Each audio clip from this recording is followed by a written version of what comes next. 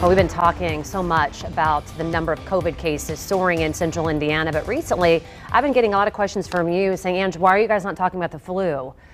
Are we concentrating too much on things like COVID instead of the flu? What is the balance? And joining me live with some important answers about COVID and the flu is Dr. Doug Webb, the Medical Director of Infection Prevention at IU Health. Dr. Webb, good morning to you. Thank you so much for joining us.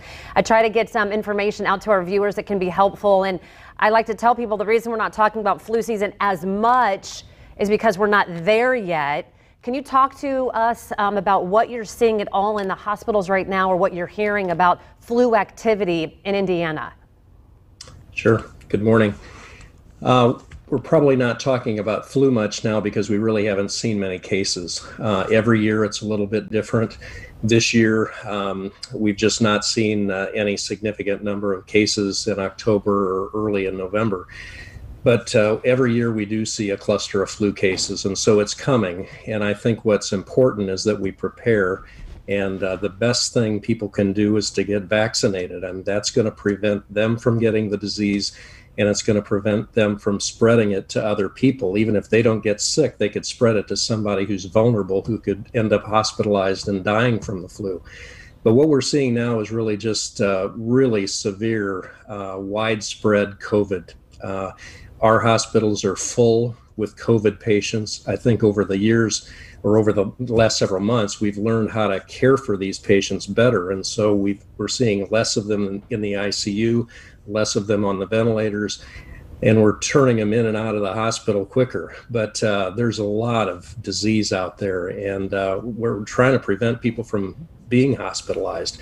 So I think if we can get people vaccinated against the flu, that'll prevent other hospitalizations from flu, and then we can concentrate as well on COVID. We only have about a minute left, but in the break, we were talking about how you just feel like the public, people that are watching right now, just do not understand the severity of COVID right now. And, you know, we're getting questions about, well, why are you not talking about the flu? And people are thinking that maybe people really have the flu, but they're getting marked as COVID.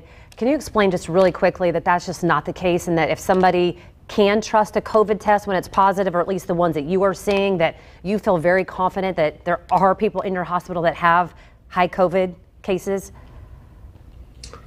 Well, I don't think there's any question. I think you ask any healthcare system in the city or in the state, and everybody has a lot of COVID patients because it's widespread in the community. And I think the focus is trying to prevent the spread.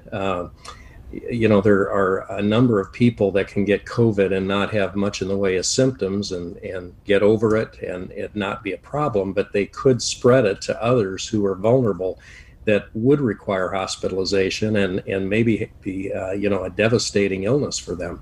So we're really trying to focus on preventing the spread. And when we see these patients in the hospital, try to care for them as best we can. But, it's kind of a juggling act now with our healthcare systems. We're trying to continue the appropriate care for cancer patients and for patients that need surgery, and we don't want to delay treatments for appropriate illnesses, and yet we're trying to withstand this onslaught of COVID cases. And the last thing we need next is flu cases. Yeah, absolutely. So Dr. Webb, we have to hit a break right here, but we sure do appreciate you. And I just want to say thank you to you and all of the doctors and nurses trying to help us.